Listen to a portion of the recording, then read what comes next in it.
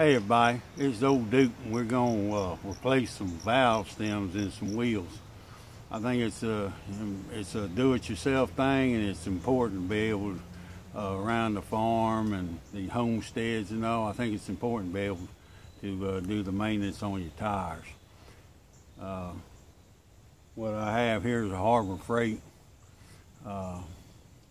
tool that breaks down the tires, and you use it to replace the stems. I had a problem with some valve stems. I've never seen it before, but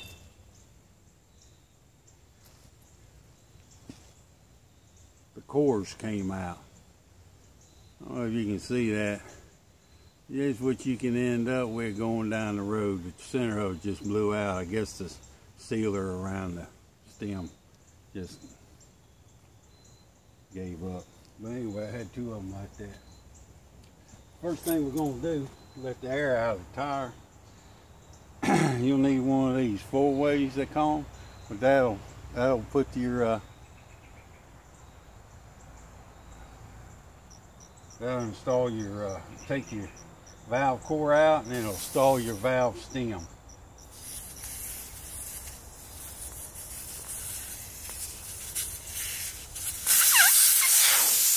always want to be careful where your eyes are.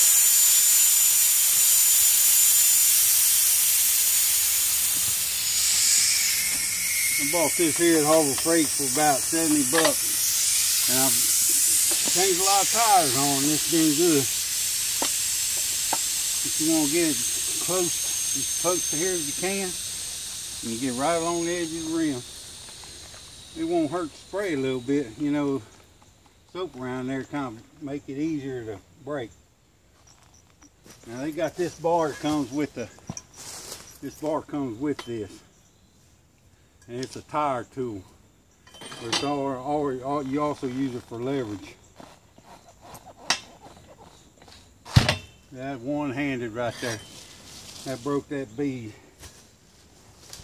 And you kind of want to step around it and kind of get it down good. Hand it up. Gotta have a knife there to cut the inside loose.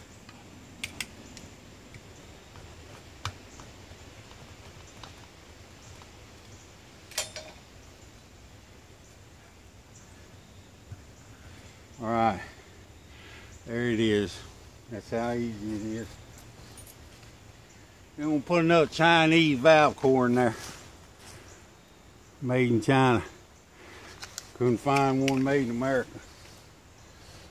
Spray a little soap around it. Just enough to make it go in easy. That's just liquid dish detergent. All right. Got that in there like that. You have to pull the cap off.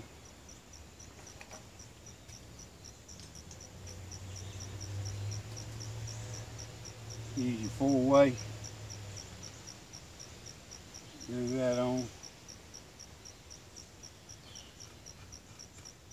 And then you just pull evenly till you hear it pop. You can see it pop in. And it's that simple. You can bounce it around before you put air back in. Bounce it around, get the bead come back. And then you'll push it out, and then you'll be able, you might have to take the core out to get the air for it to seal again, but then you'll put the core back in it and air it up to the pressure it's supposed to. This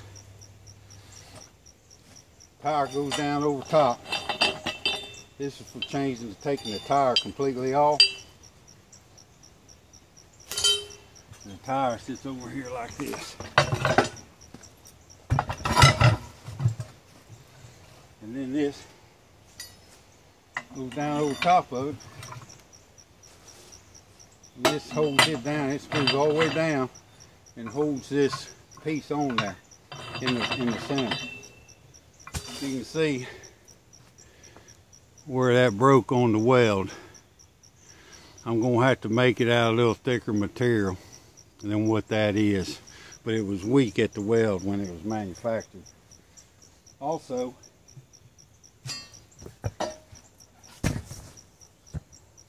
there's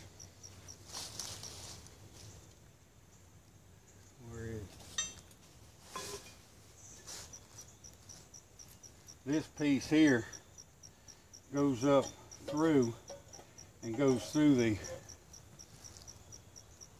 bolt pattern, and it has to be able to move in and out for different size wheels. Well, the little piece of channel iron that held it in place rusted out, so it doesn't stay in place anymore. So I'm gonna have to weld something on the bottom to hold that. But this is the handle where you move it in and out, and that keeps the wheel from turning as you're working on it to break it loose. You'll have to buy an extra tire iron because you're gonna have to get in one spot and break the bead over, and then you'll have to keep working it over, and then keep going across just like that until you get the bead up on top of the rim. But that'll be another one. I just wanted to share this tool with you and show you how easy it was to replace a valve stem. I'll have 4 new valve stems in it, and I won't have to worry about it. 2 of them were bad. So hope you like this video, and I appreciate anybody that watches my channel, and we'll see you later.